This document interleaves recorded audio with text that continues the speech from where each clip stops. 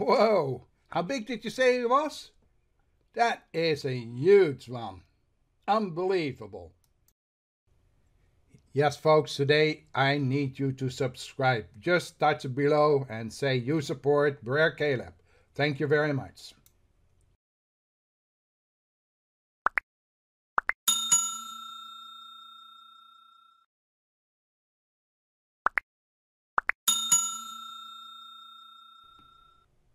Thank you very much. I know you got it. All you have to do is press that little button, subscribe, and there goes the bell. Thank you. Awesome. We'll see you soon. It is amazing when using a computer. You can do so much. But did you know that the computer can tell you an awful lot more? Now, it's a pleasure to be here in Las Vegas to present to you. Now, I get invited to do keynotes across the globe. And while it's easy for me to be here in Las Vegas, it isn't always easy for me to travel across the world. And even when I do, I can't always speak the local language. Well, what if neither language nor distance mattered for me to deliver a fantastic keynote? What if technology could help me be anywhere I needed to be and speak any language I wanted? Well, it can. We are bringing together the power of mixed reality .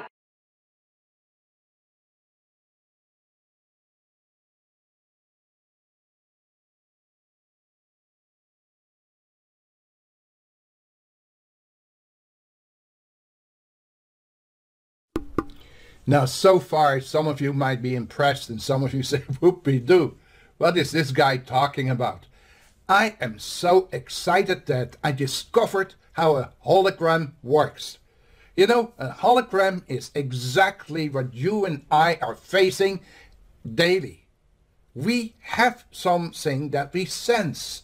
We don't know what it is. And for some strange reason, women have that stronger than men, or at least in my experience.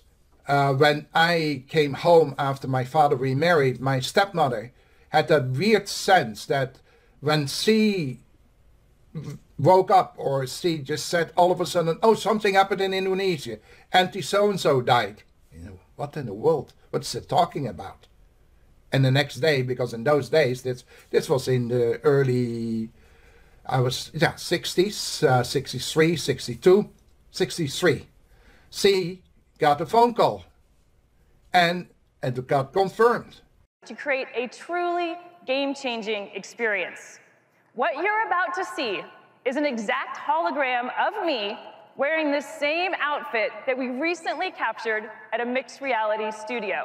So first, I'm going to put on my HoloLens 2 here, and then we'll flip in the room to the special camera so you can see exactly what I'm seeing. Let's get started. First, let me introduce you to Mini-Me. There she is, my perfect holograph. And thanks to the power of HoloLens 2, she just floats right with me. I'm literally holding my hologram, so natural. Now she's a little small to do a keynote.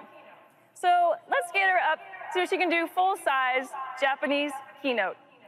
Render keynote.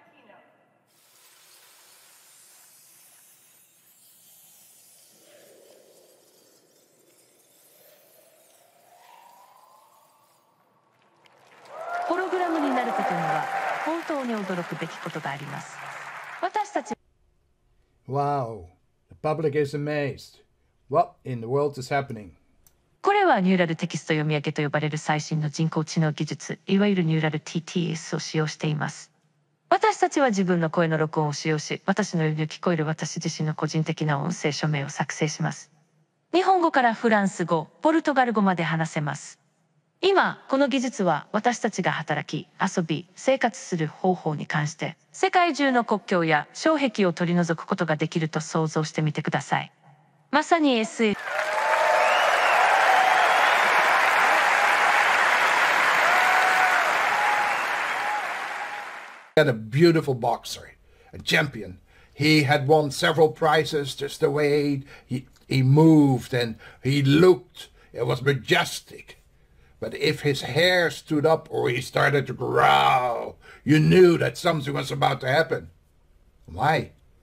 And sometimes when I got married, and I must admit it was not sometimes, actually always, because I'm a big boy now, and I can admit who I am. I was a sucker. If there was a deal to be made, I tried to make that deal.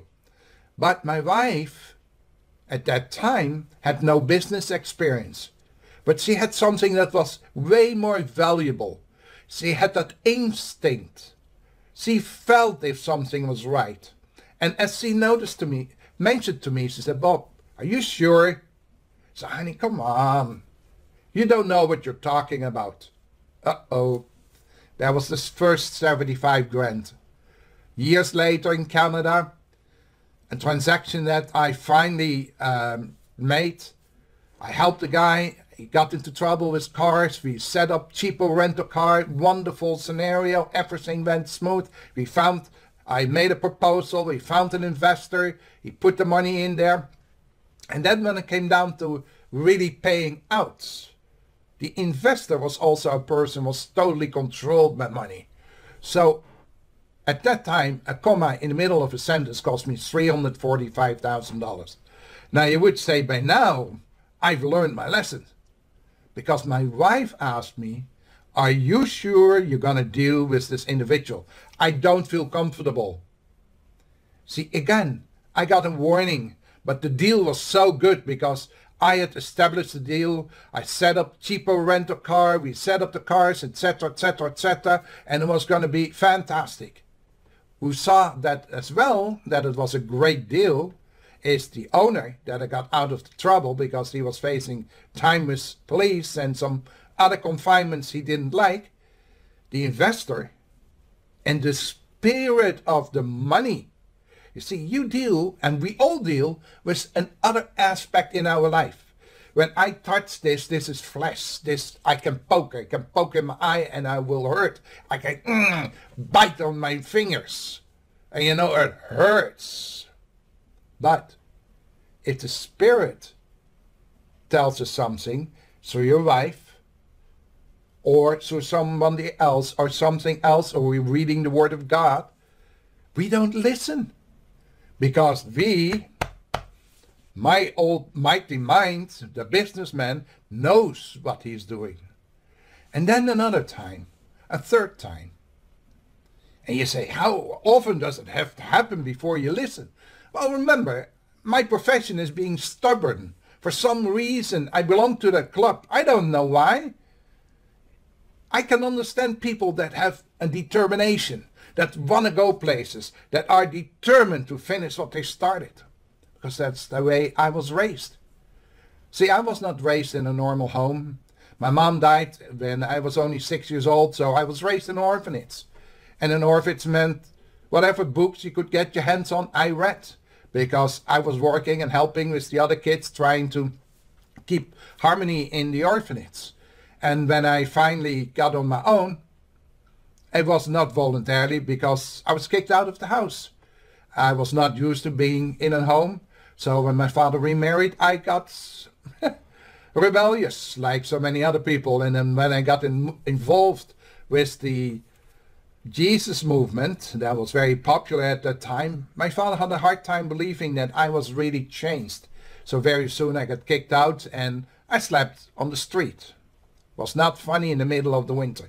Very cold. Till I found a place and eventually got everything in order. So from the street, the literally street, sleeping on the street on a little self-made piece of wood over me, so that the rain and the snow at least wouldn't hit me. And the cold, you tried to get some papers, newspapers, till working on Wall Street was a big jump. And some people would say, "Wow, that is fantastic." It meant nothing in reality. When you read my book, Deception Protocol for the Prodigal Son, you will understand that that was also a step in my life. So the third time, when my wife mentioned to me, "I don't like that person," I had a hard time understanding what she was saying, because that person had all her degrees. She was whatever I needed to have in our corporation. Her husband was involved. He had the degrees that we needed. And so based on those degrees and papers, we could take some action. The action that they took, the people with the degrees, was cleaning my company out. My company was doing very well. We had raised in a very short time lots of money. We were worth billions of dollars. And all of a sudden, hundreds of millions of dollars. Yes, folks, hundreds of thousands of dollars. And then gradually everything followed because I did not pay attention. And that attention has kept me busy for a very long time. Because in court, we were for 18 years fighting a system I couldn't lay my hands on. I'm very quick. I can learn fast. I can absorb things fast. But you know what is amazing?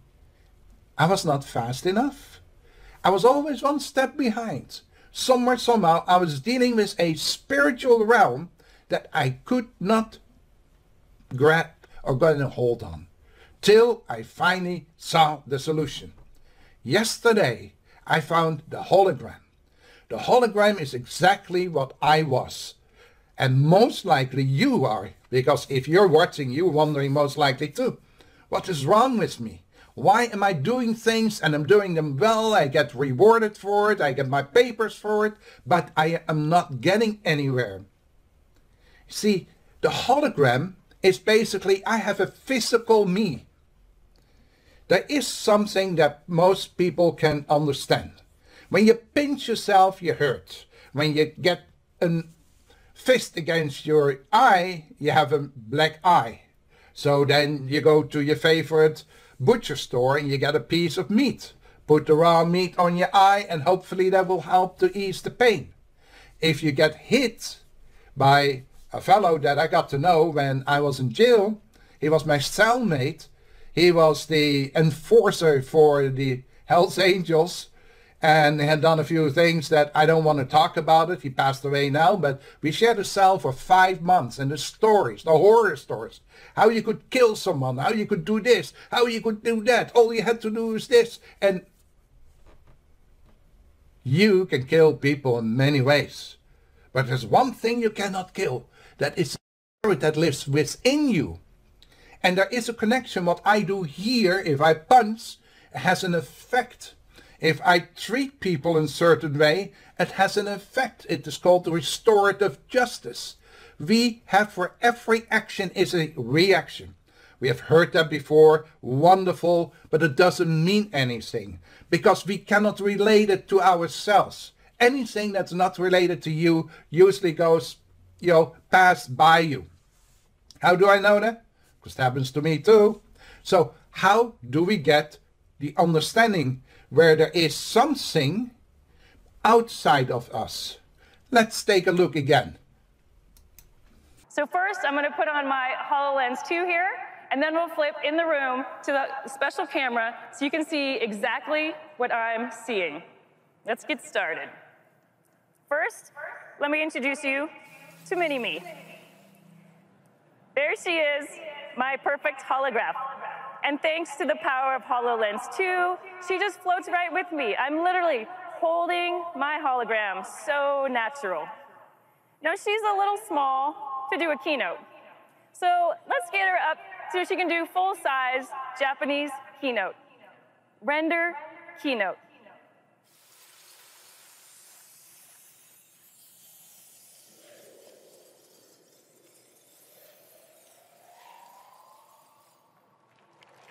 ホログラムになることには本当に驚くべきことがあります。